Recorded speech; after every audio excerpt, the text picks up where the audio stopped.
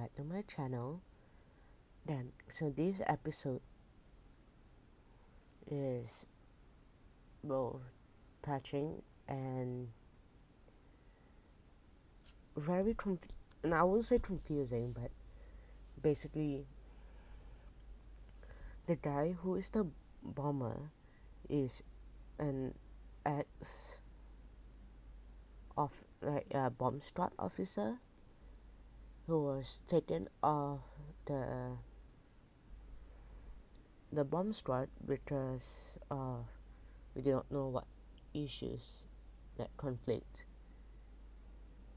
and he goes around trying to kill people to get him back onto the job. If I hadn't had Humphrey screaming in my ear.